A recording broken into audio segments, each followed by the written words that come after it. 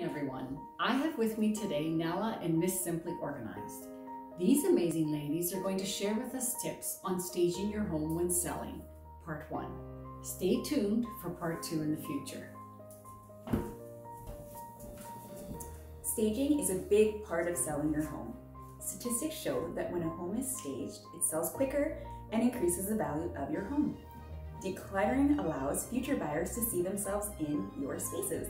Decluttering is the most important part of staging. Decluttering doesn't mean you get rid of everything.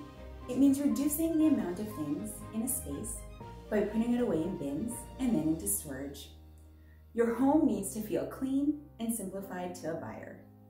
You want the first feeling when someone walks through your door to be a sense of comfort and calm. So our first tip is to declutter. Once the spaces are decluttered, you want to make sure each room has a purpose and to look organized and visually appealing. Less is more. We will always say to have your main rooms organized, which brings us to our next step, a furniture placement.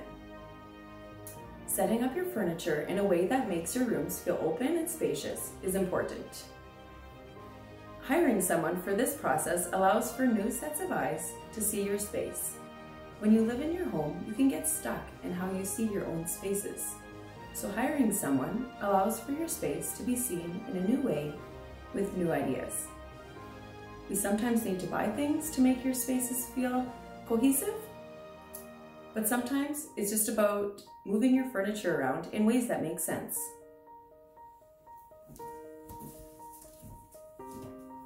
Thank you so much, Janelle and Melissa, for sharing this info.